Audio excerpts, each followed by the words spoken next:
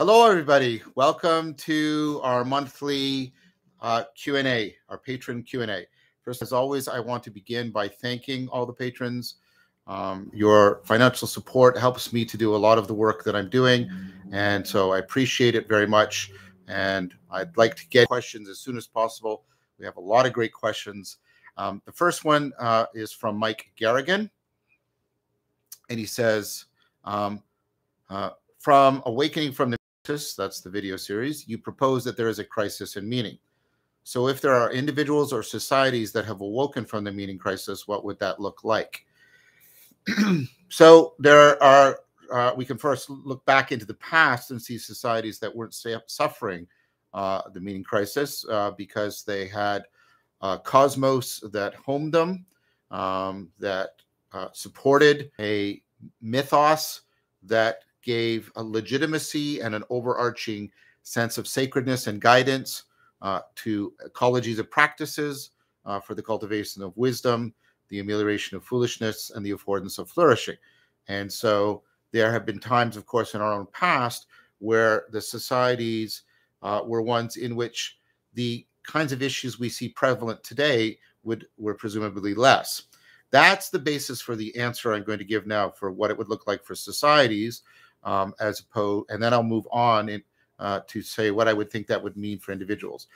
Societies that have awoken from the meaning crisis would be societies in which many of the negative symptoms that Chris Mastropietro and I have published, the symptomology of the meaning crisis, would be significantly reduced. So we would expect significant reductions in suicide, in anxiety disorders, depressive disorders, a reduction in loneliness.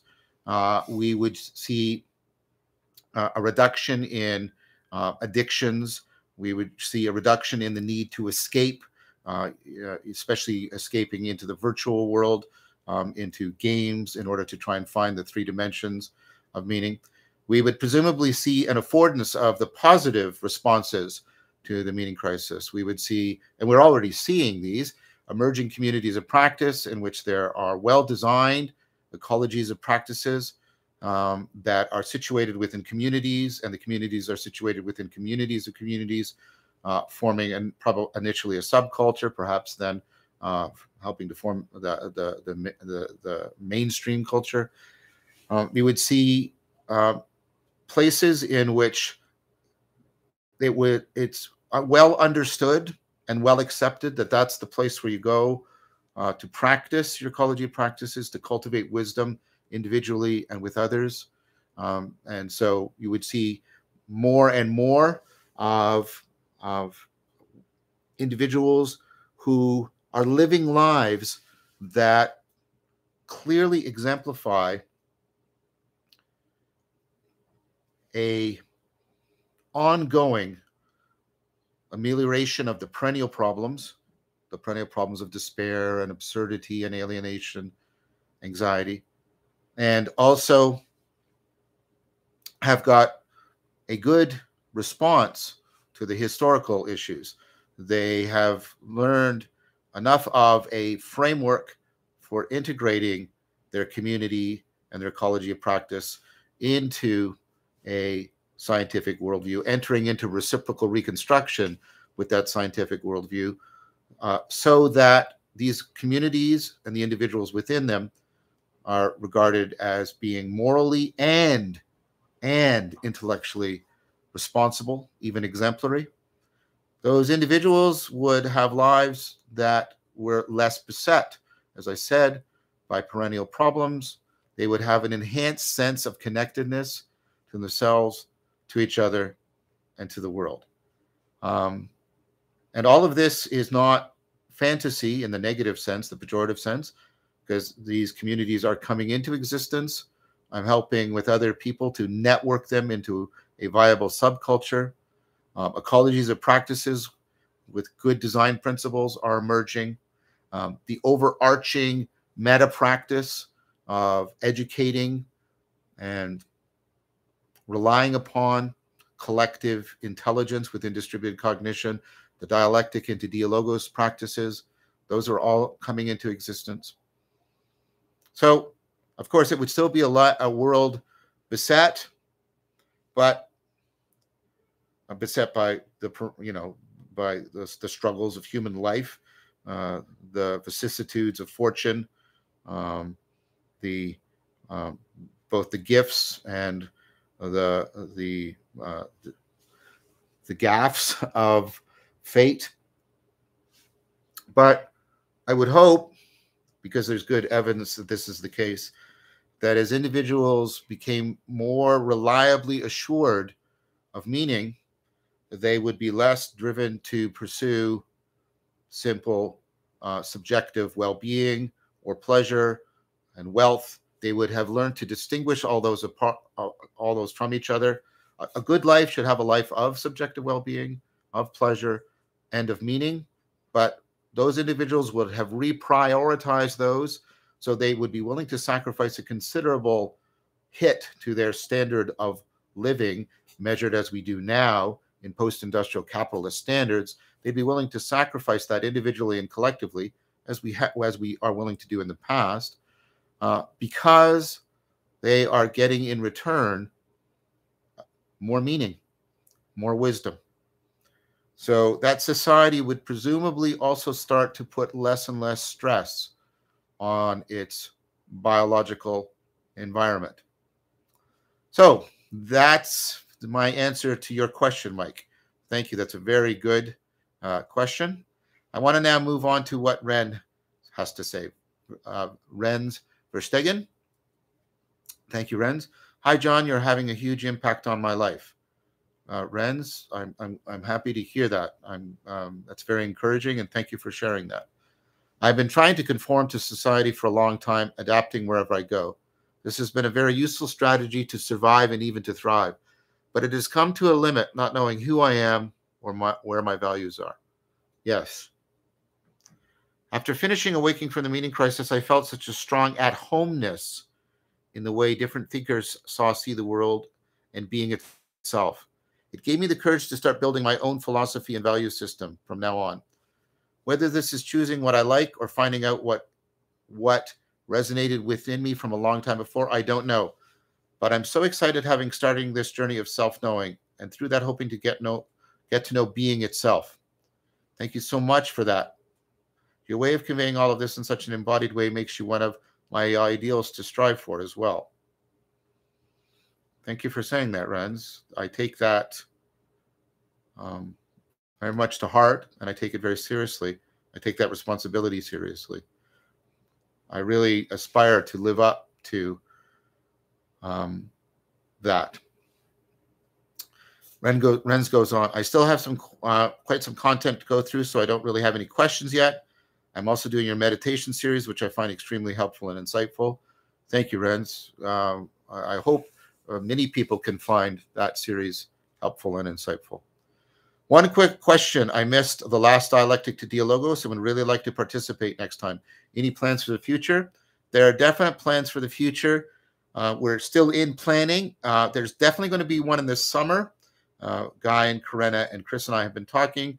Unclear if it's going to be June or July. I think it's probably going to end up being June because July is getting a little bit hectic for me.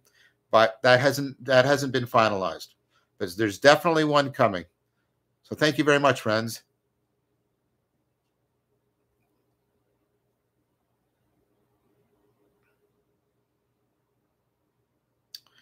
The next question is from Rachel Hayden.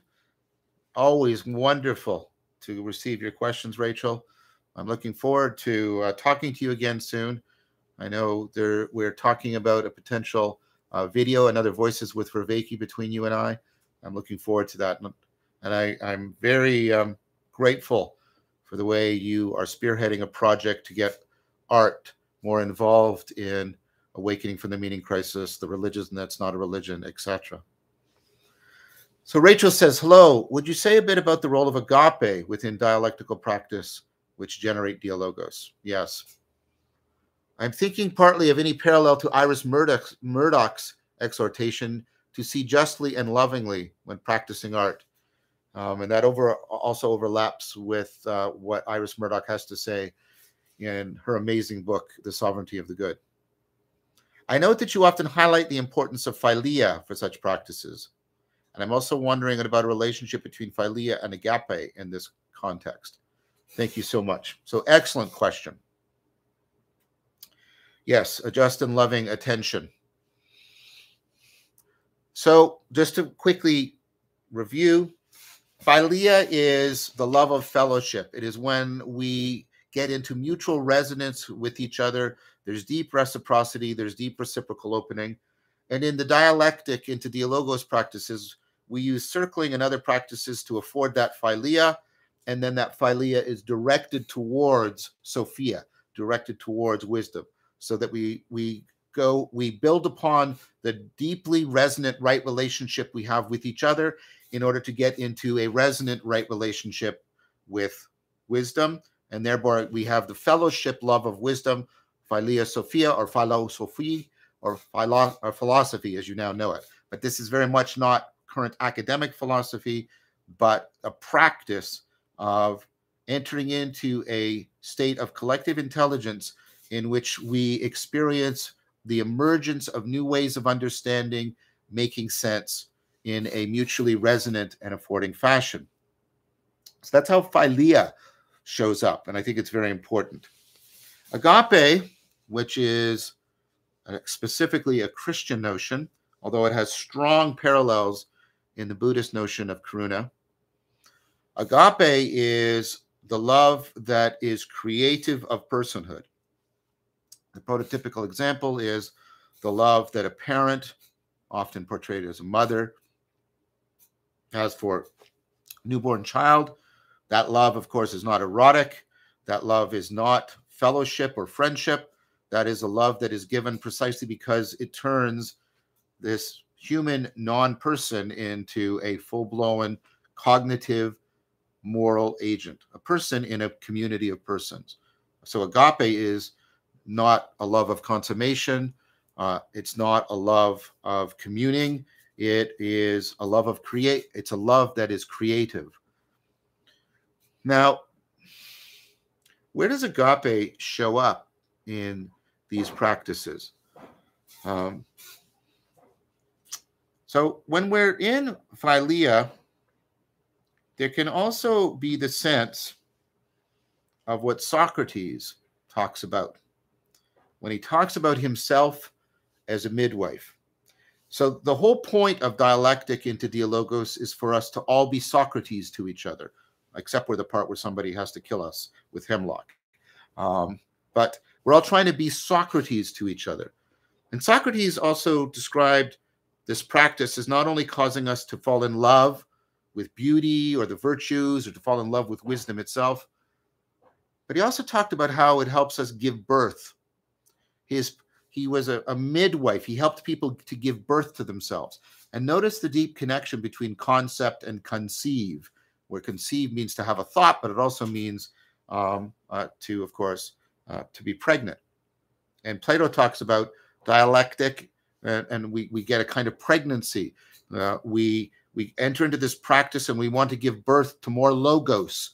We want to give birth to more logos, more speech, more of this connection, more of this dynamic reciprocal opening, enhanced relevance realization, activation and acceleration of collective intelligence. We want to give birth to logos. We want to help people to give birth to themselves.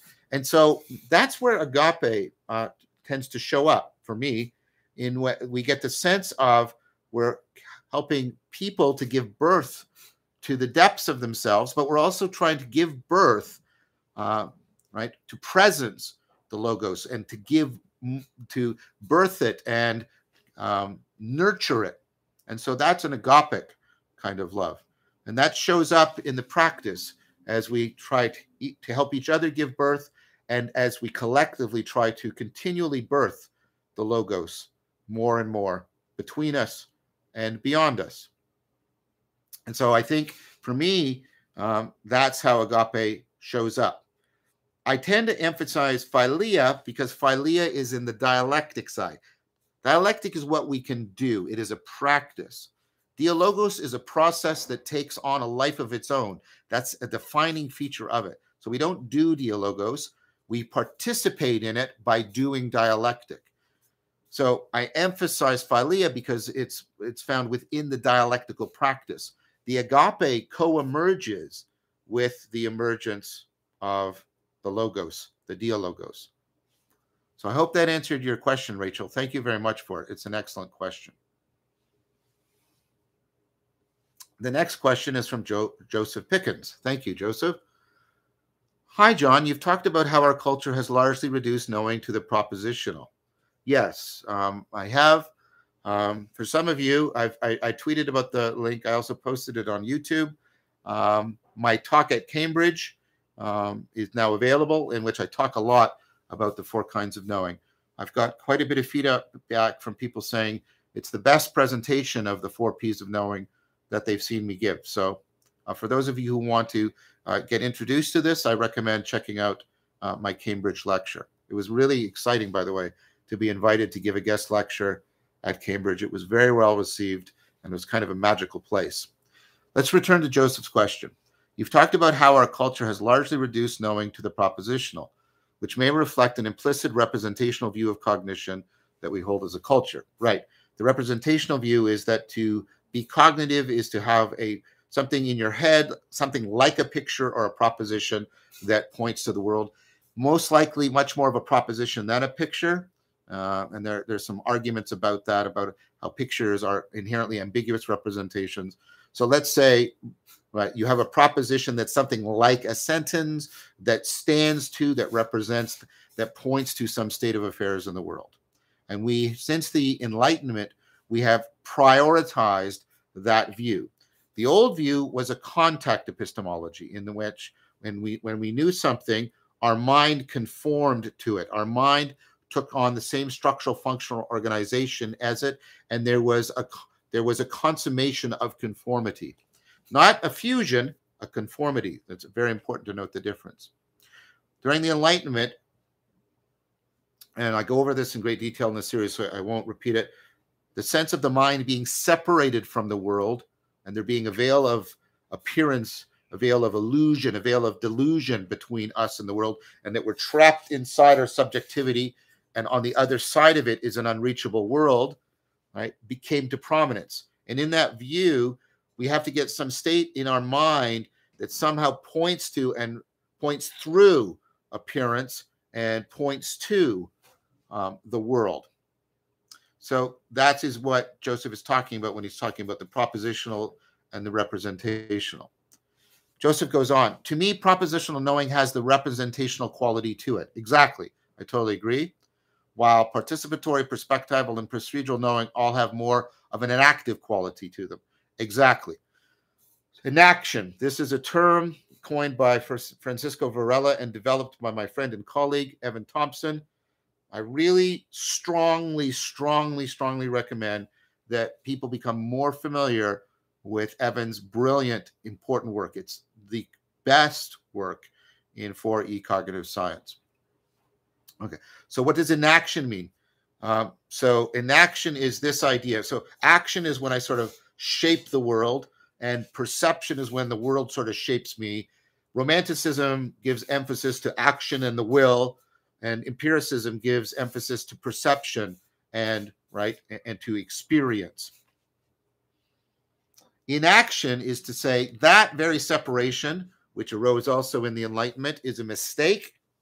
Inaction is to have the idea that we are engaged. In fact, the word I want to use, and it's the right word, we participate in a sensory motor loop. So I'm constantly moving in order to improve how I'm sensing the world, and I'm constantly sensing the world in order to improve how I'm moving in the world. Even when I'm sitting still, I'm shifting my attention. My eyes are moving with saccades. All kinds of stuff is happening.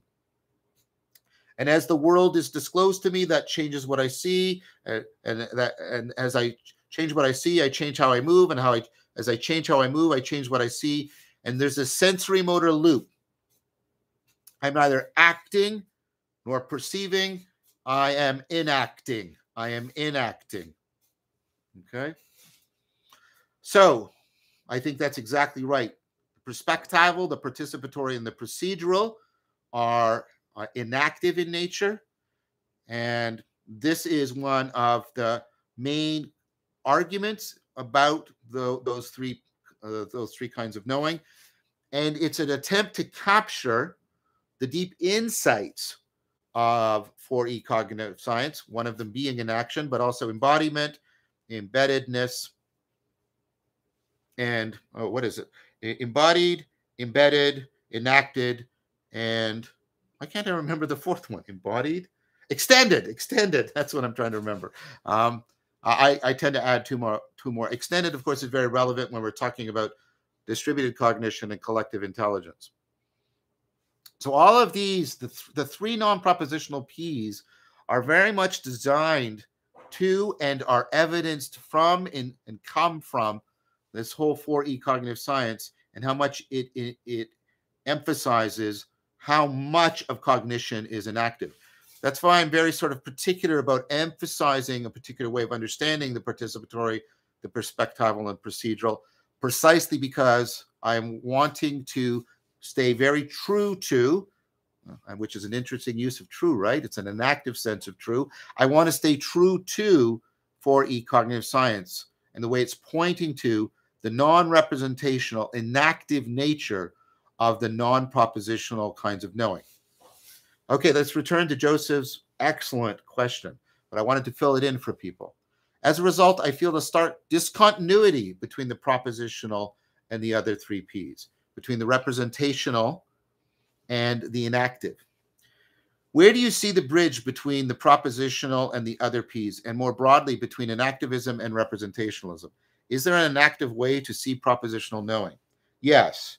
And this goes to a lot of past work and current work that I'm doing with Dan Chiappi. Dan Chiappi and I have just published 3 papers about the scientists using the rovers on Mars as a way of really demonstrating the dependency relationship between propositional knowing, procedural knowing, perspectival knowing, participatory knowing, explicating what they are, showing how they're exemplified.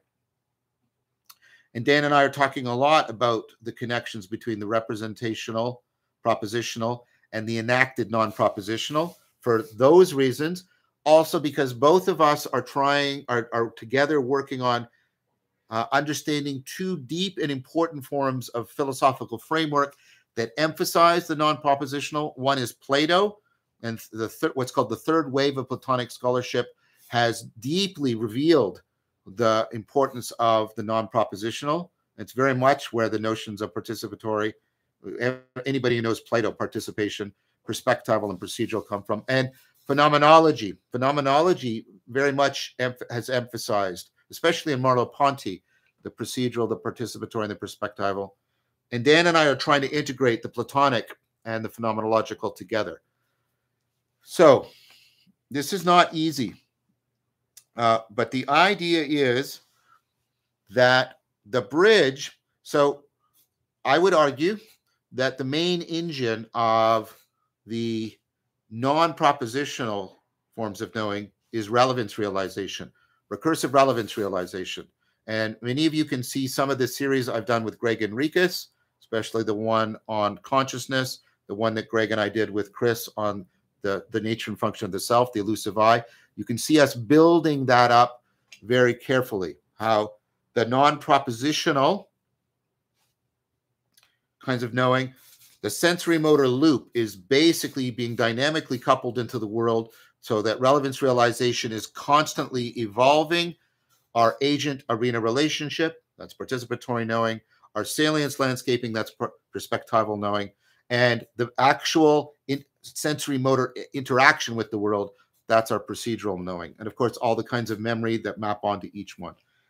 Now, the thing about relevance realization is it aspectualizes things. And there's a lot in here about the forms, and you can take a look at some of the work I'm doing with Johannes Niederhauser and Daniel Zaruba. But the basic idea is relevance realization aspectualizes things. That's what perspectival knowing does. Things are aspectualized. So this is seeing as. So you see this as a watch, but I can also see it as a gift from my partner. I can see it as something that marks time. I can also see it as something that captures, right, the astronomical relations between the Earth and, right, the sun, and et cetera, et cetera. So we're always aspectualizing things.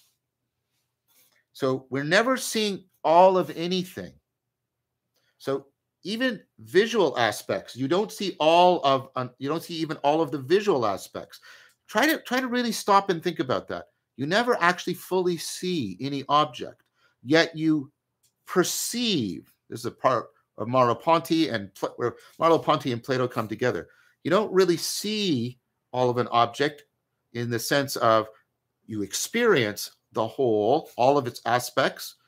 You don't ever experience all of its multi-aspectuality, but somehow you grasp that there's a whole there. There's a through line, which is not itself an aspect. And so you're always aspectualizing. And that means what you're doing is you're creating the very machinery for representation. Representations are always aspectual. Again, if I form a mental representation of this as a watch, that plugs into the fact that my perspectival knowing is already aspectualizing it in terms of the skills I'm bringing to bear on it, and in terms of the agent arena relationship. I could be a watch wearer, I could be a gift receiver. The representation points to, plugs into, is prepared for by the aspectualization. So aspectualization takes non-propositional relevance realization and then puts it into a logos, puts it into a way in which it has been given an intelligible, structural, functional form and a through line in our experience. And then that is actually makes possible the possibility of representation, of propositions that point to those aspects. And that's exactly what a representation is. It is a directing of attention to a particular aspect, or to, right, the through line of all of the aspects that you want to do something about. Now, this goes to the second part, and this is Greg Enriquez's work, which had priority, which had a provenance before the work done by Mercier and Sperber in their book, The Enigma of Reason. I won't go into that in great detail, but this is the point that as soon as we get an open-ended communication system, and Arbib and others have argued that it was probably something like gesture. So animals have a closed communication system. The call means this: eagle's coming or lion is coming. But we have open-ended systems. So when I pantomime, watch this happening. I use the perspectival and procedural and participatory knowing.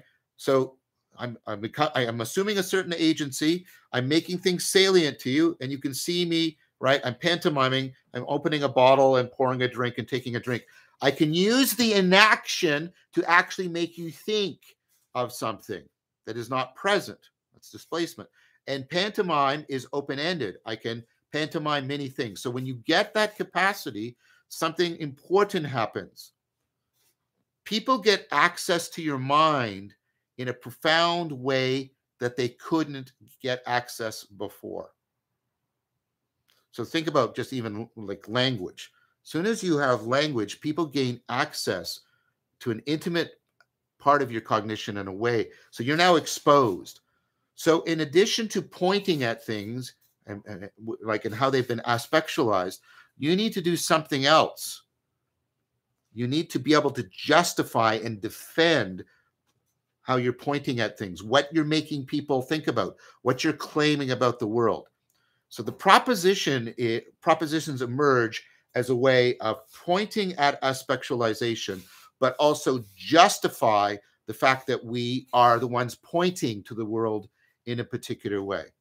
And so there is a bridging process from relevance realization into aspectualization, into the ability to point at something specific, right? To point at an aspect, and then to having to justify the way we point, because when we point outward with language, we are also giving people deep access pointing into our mind.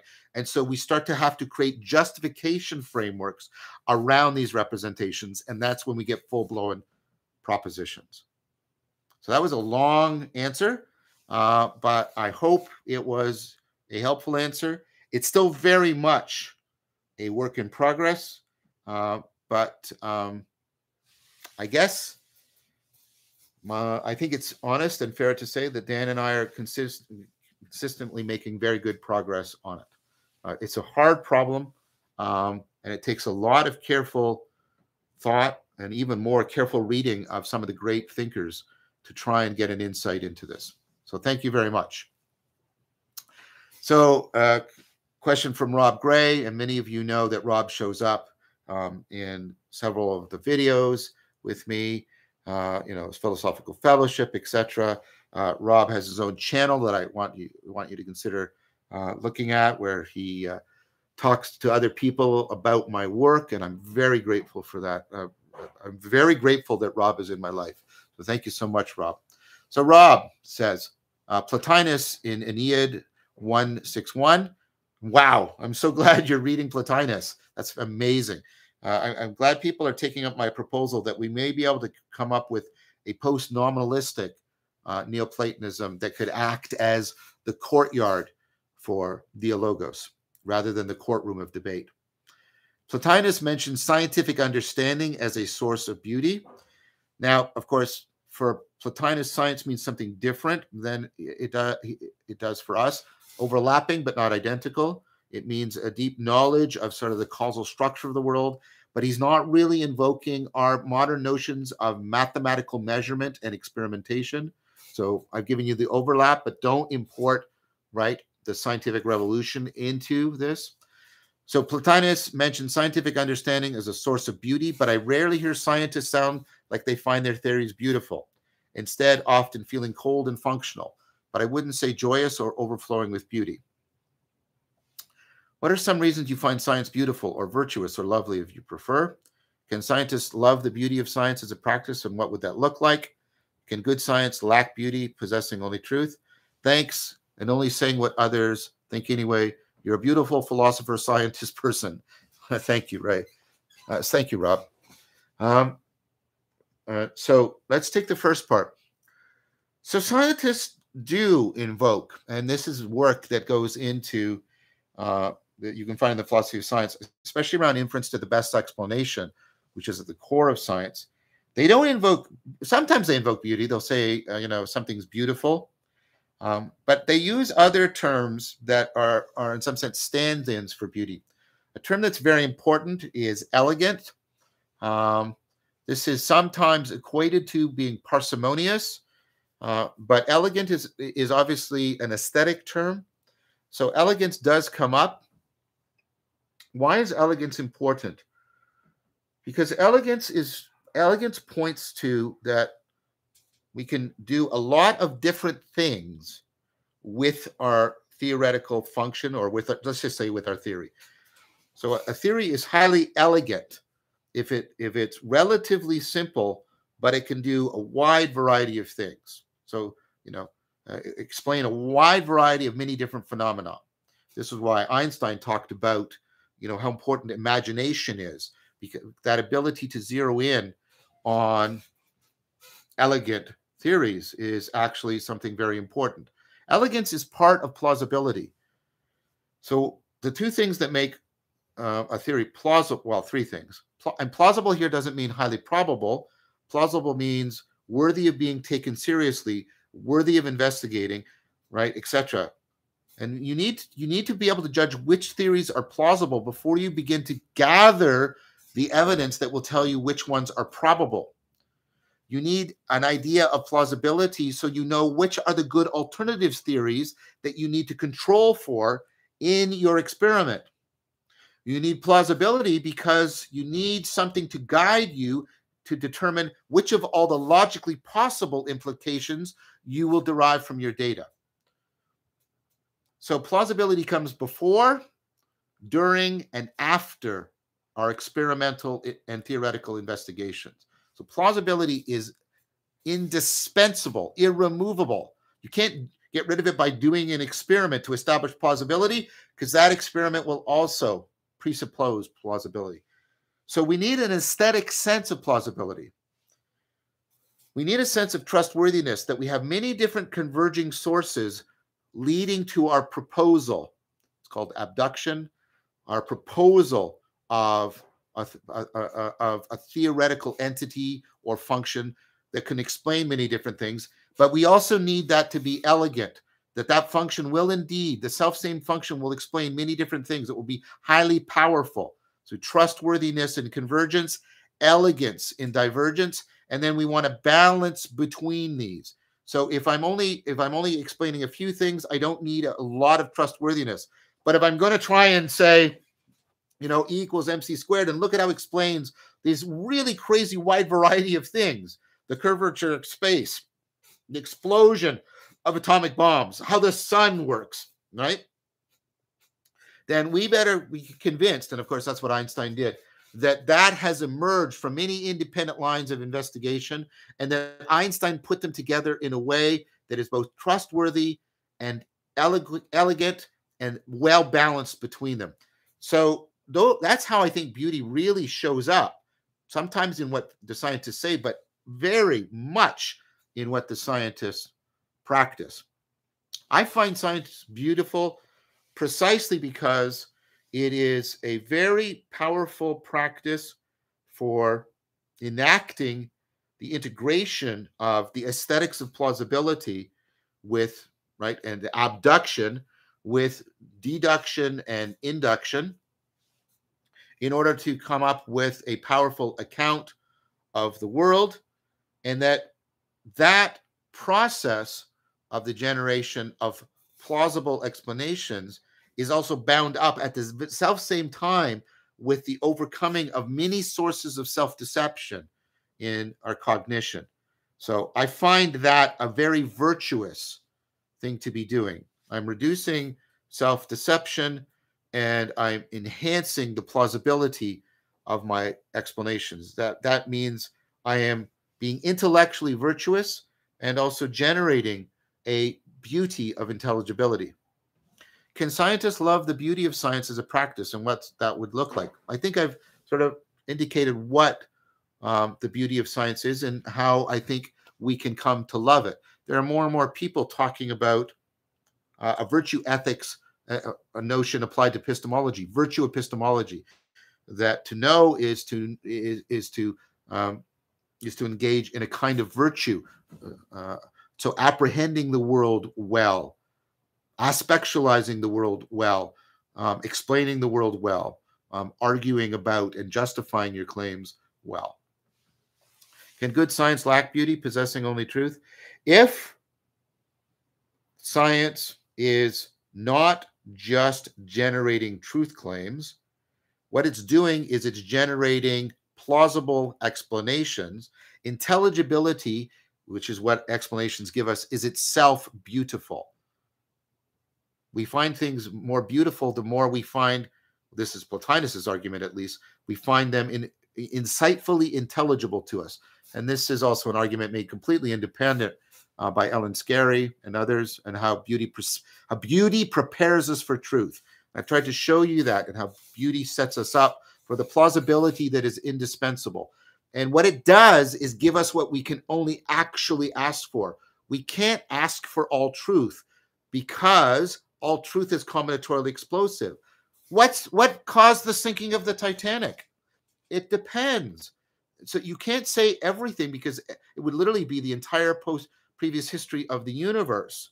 Instead, what you do is you zero in on what's most relevant, because it's proportional to what you want to explain. So if you want to know why, right, why it sank at a particular time, that you're going to tell me this is why the Titanic sank. But if you want to know why it sank so slowly, you're right. Why was it a British ship that sank? Like, blah, blah. So depending on, listen to my words very carefully, depending on which aspect of the event you want to talk about, you're going to change what you're bringing in as the relevant causal factors that you find most plausible and most proportional to explaining the specific event. The proportionality and the relevance of our causal claims is something that a lot of philosophers of science talk about. I was very lucky when I was a graduate student to study with Stephen Yablo, who made proportionality very important. So notice what we're getting here. We're getting elegance, we're getting aspectuality, we're getting proportionality, we're getting causal relevance. I think you can't pursue propositional truth through science unless you also have a commitment to beauty.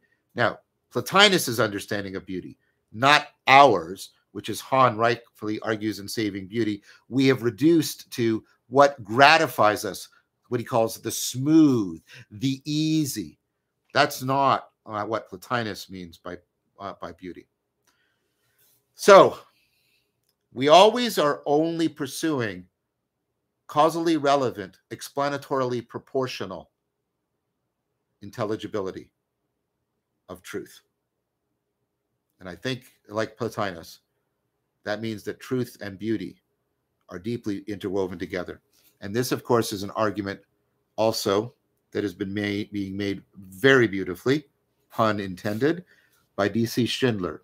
For example, in his book, the 3 books I've read so far, right? Plato's Critique of Impure Reason, Love and the Postmodern Predicament, and the Catholicity of Reason. So thank you very much, Rob, for your excellent question. I hope I answered it well. Matt Wilkinson. Hello, Matt, and thank you. I've been wondering how your take on psychology relates to that of Jordan Peterson and Ian McGilchrist. It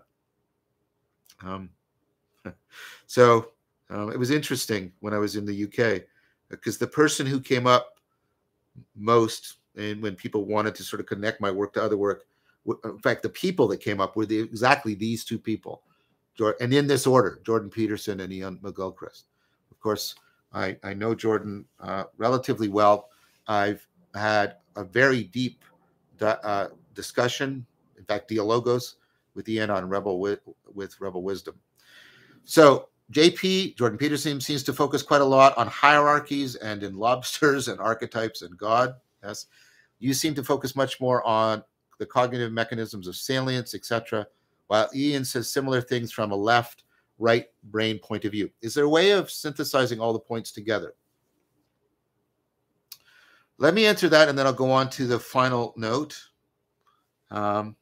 Yes, there is. So first of all, Ian's work and my work. I have, it was a gift given to me by Jonathan Rowson from Perspectiva. I have Ian's new book. I'm going to read it in the summer. It's an impressive 2-volume book. So I'm only responding to what I know of Ian from our discussion and from the Master and his Emissary. So I emphasize a lot problem formulation, restructuring problem formulation by insight that redistributes, reproportions what we find salient, alters our salience landscape, the aha moment and the flash of insight. And Ian and I talked about that, and I think of insight as a particular way in which the left and right hemisphere are working. I think the left hemisphere is organized around well-defined problems that are familiar to us, and the right hemisphere is organized around ill-defined problems that have novelty, a significant component of novelty. And so exploitative, left hemisphere, exploratory, right. And independent of Ian's work, there's a large body of work arguing, increasing body of work, that what's happening in an insight is we frame a problem initially as a well-defined problem, and then we realize we can't work it through step by step. Instead, we need to explore for a new gestalt, a new overarching way of proportioning, restructuring our salience landscape. And so we move from the left hemisphere to the right. So this is breaking a frame, and we find a different gestalt, and we bring it back to the left. Now it's in sequence, but I want you to think of it almost the same way, but parallel, right? The same way you're reading the letters to read a word, but you're also reading the word in order to disambiguate the letters. So I can describe it in sequence, but you have to see it more dynamical coupling. And so I think there's a lot of work, there's a lot of connection between the work I do on insight and the work that Ian does. And of course, I think of insight as central to the cognitive continuum, fluency, into insight, into flow, into mystical experience, into transformative experience, and also have insight being, therefore, central to the cultivation of wisdom. So there's some very deep connections there. I think that as we get this, now connecting to Jordan's work, as we get into and as we have more and more insight about our capacity for in realizing wisdom, insight, seeing into things, we get more and more disclosure of the phenomenology and the functionality of how we're making sense of things. I'm going to use the word intelligibility to that. So I get more and more a disclosure of the experiential structure, the cognitive structure, and also the functionality of how I'm making sense. And for me, that the structure of intelligibility is, I think, the best exposition and explication of it is what I find in Neoplatonism, late Neoplatonism, and that so that we get emergence, right? We get causal interaction that produces emergence upward, and we get the real structuring of possibility that gets emanation downward. And so in one way, that's very much a hierarchy. And Jordan is deeply influenced by both Christianity and Jung. And so that hierarchy is already implicitly Neoplatonic. Jung, of course, was deeply influenced by Platonism. Many people, in fact, say that Jung is the Plato of the psyche. And Christianity has been deeply influenced by Neoplatonism. The one difference I have with Jordan is I see the emergence and the emanation as completely interpenetrating with each other. It's not a hierarchy in the standard sense. At every level, emanation is coming down, and at every level, emergence is moving up. And I would argue you can actually see that in some of the great Christian Neoplatonist synthesizers, like in Aquinas and Maximus and Erigena. And so you can see how I've tried to stitch Ian's work into insight, and then when that machinery is directed onto intelligibility, it discloses something like a hierarchy, but I think of the hierarchy much more interdynamic and interpenetrating and interaffording. Okay, so we now are going to move to some of the live questions from the chat. So thank you all of you who tweeted in your questions ahead of time. And thank you for those of you who are on the live call right now. I'm going to address a couple of questions. One is from Andrew Elfred. I'm currently geography undergrad doing research on the geography of suffering. Wow. I didn't know that such a thing was possible. That's very cool. Do you have any thoughts on what might be a worthwhile avenue of focus for a geographical spatial lens? Wow. So I'm gonna presume, Andrew, that you mean suffering in the sense of loss of agency. You might want to focus on the work that is done on, I forget the author of the book, but there's two. Well, there's a book on orientation, and he's doing the phenomenology and the cognitive science of orientation, because we take it for granted that we can orient ourselves, and think about how that it goes from the very most primitive thing you're doing, like getting up and moving around, to how you're orienting yourself in the conceptual space. There's a continuity there, and orientation is very important. And you can think of environments that disorient us, and how at all of those levels, and how that robs us of agency. You also might want to look at Bortoft and others who are talking about a new way of seeing, a way of seeing that is not looking at objects, but tracing the through line. Goethe was a premier example of this. So Goethe was he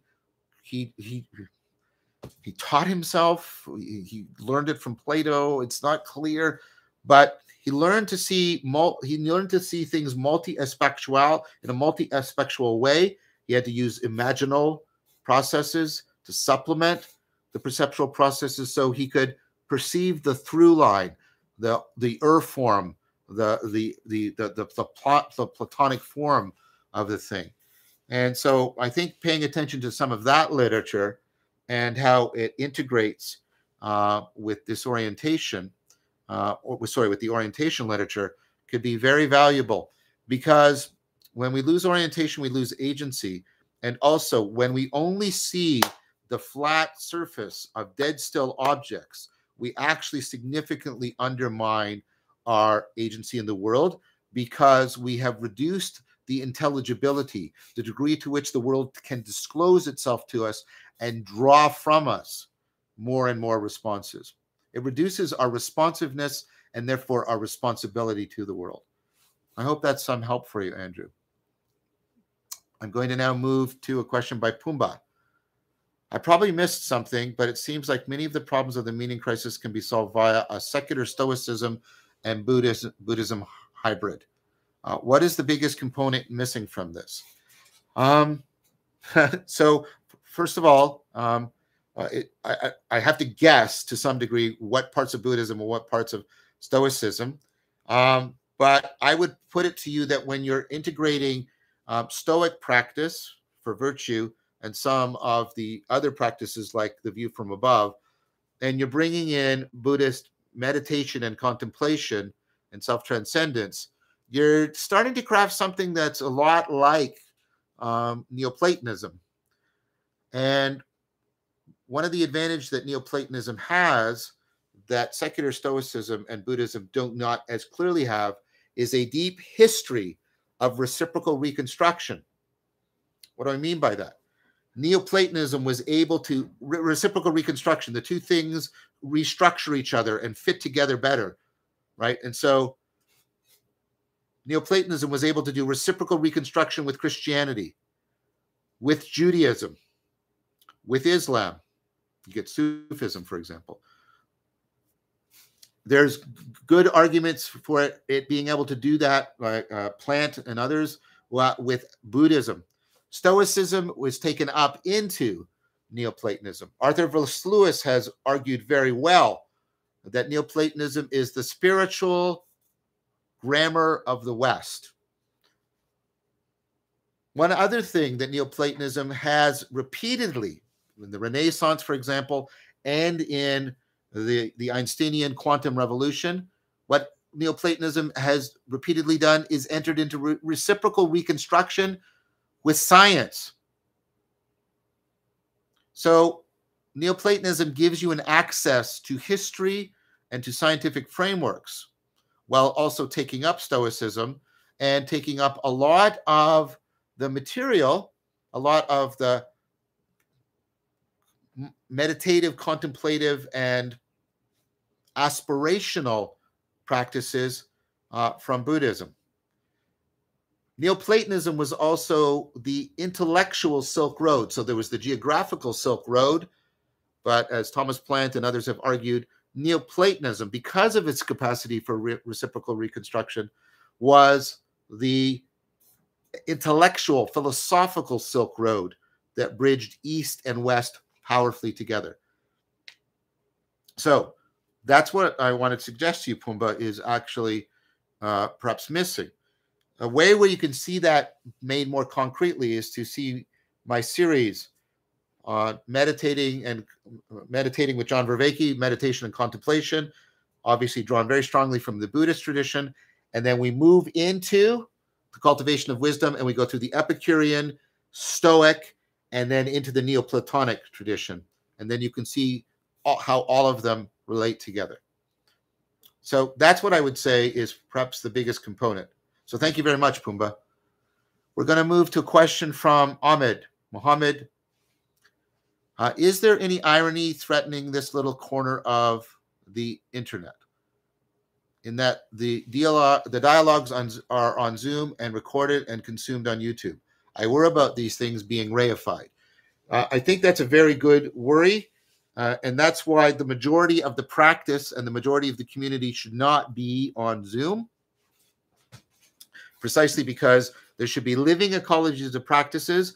There should be living instances of the meta practice of dialectic into dialogos.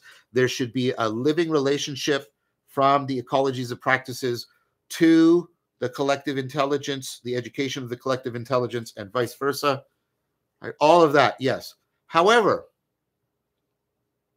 there is something interesting, and Chris and Guy and I have been talking a lot about this and reflecting on it, in that Zoom allows us to do something that was a dichotomy in the ancient world or into the world until very recently.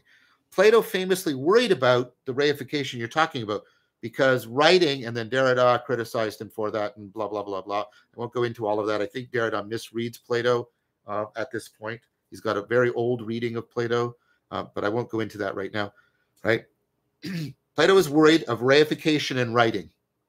And so he made this contrast between between living logos, calling it living speech, as we usually translate it, very, very truncated, not capturing all the dimensionality. So he made a distinction between living logos and dead text. There's a similar kind of thing in the Bible, the spirit of the right, the spirit liveth, but the letter killeth. Sorry, I'm doing Shakespearean because I was brought up with the King James version of the Bible, which has a kind of charming beauty for me even still. Now, what we have with Zoom is the possibility of engaging in the living logos, but also storing it like writing. We found something that bridges between writing and speaking, writing and logos. We've also got something that bridges between the private and the public in a powerful way. So there's also tremendous potential to bridge in ways we previously couldn't bridge. And so what that means is there's the dialogues, and what starts to happen is a meta dialogue opening up between the recorded dialogues. That's very much happening. I'm trying to help shape that with the cooperation of others, where we do something like the following. We have a series,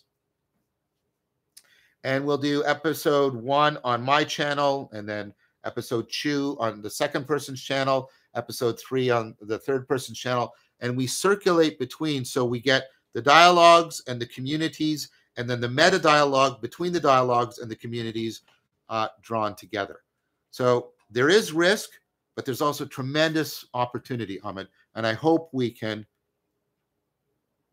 appropriate it. I hope we can apprehend it and appropriate it wisely.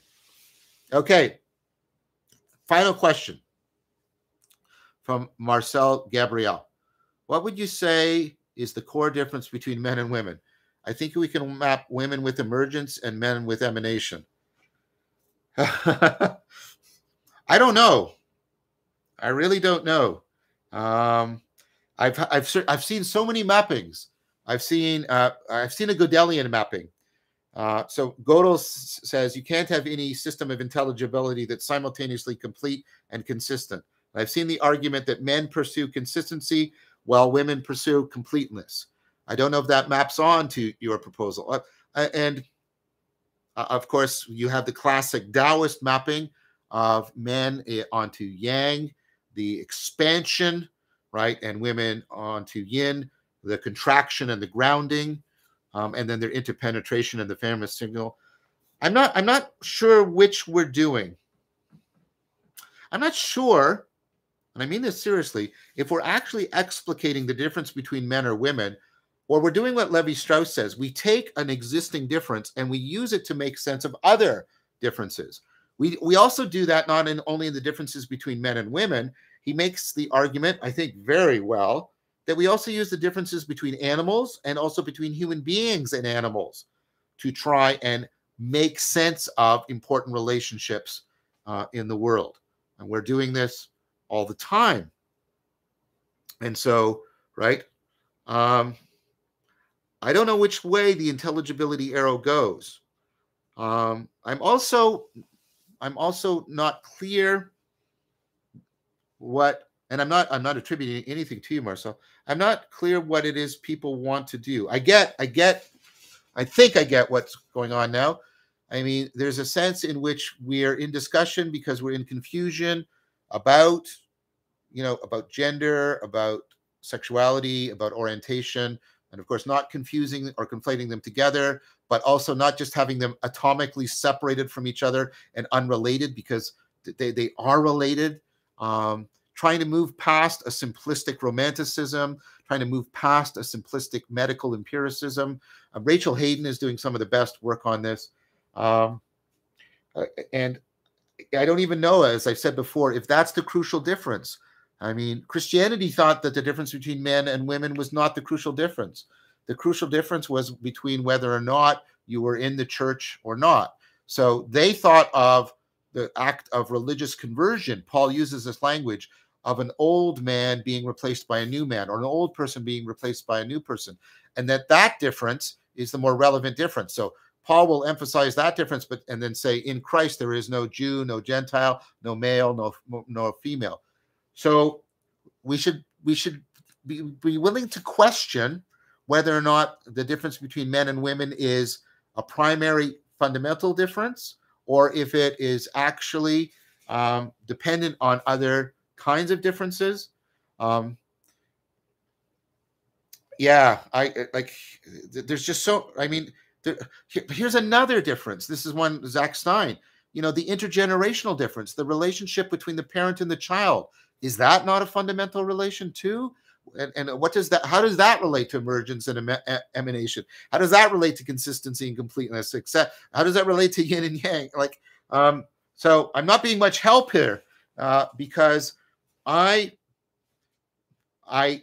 have not put, I'm aware of the problem to some degree as I've articulated it to you, but I have not put the time and the research into trying to think through what is actually the most rationally justifiable explication of the relations of intelligibility between all these kinds of differences, all these kinds of other cultures. Like I said, the differences between animals were projected onto societal difference and taken as more fundamental. That's what's going on in totemism, for example, at least according to Levi-Strauss.